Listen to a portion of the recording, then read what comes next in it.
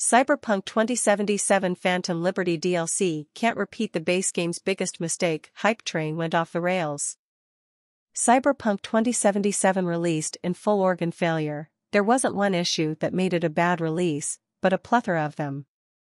What makes each of these system failures worse is that CDPR had time to fess up, but because the video game industry is a business, and sometimes worse for it, and for whatever other reasons it told itself, CDPR never admitted how bad Cyberpunk 2077 was.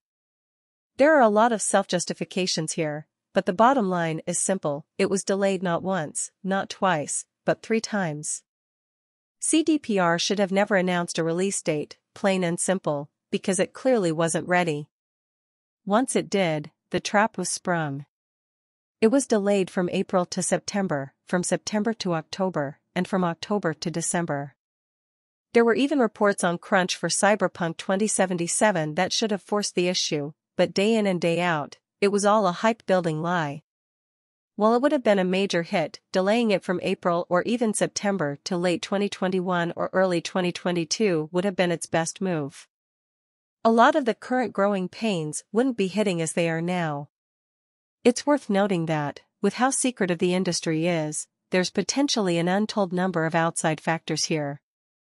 That shouldn't be ignored, but it can't exactly be factored in either. Cyberpunk 2077 was delayed so often that the yellow associated with the brand became associated with delays, and yet Cyberpunk 2077 did not delay enough at the end of the day.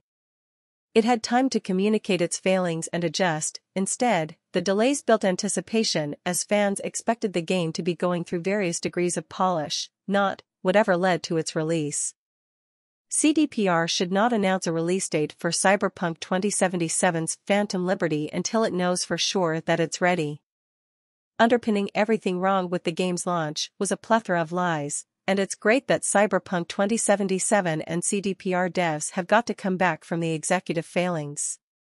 It cannot go back to that hole. That's not to say Phantom Liberty has to be perfect, no game is, but it can't be day one Cyberpunk 2077 all over again. Cyberpunk 2077's hype train went off the rails.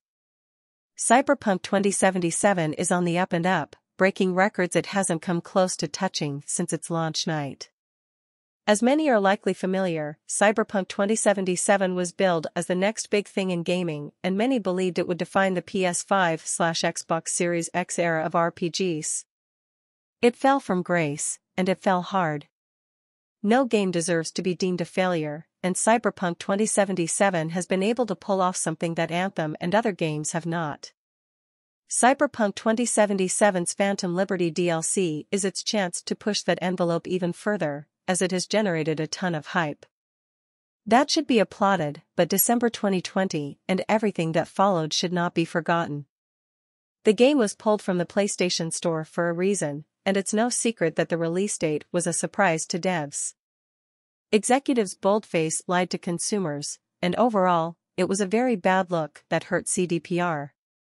While some enjoyed it at launch, it was heavily criticized, and a lot of those criticisms still stand, even if it is a much better game. However, in all of this, there is one thing that happened with Cyberpunk 2077's initial release that cannot be repeated with Phantom Liberty, lest CDPR risk another debacle on its hands.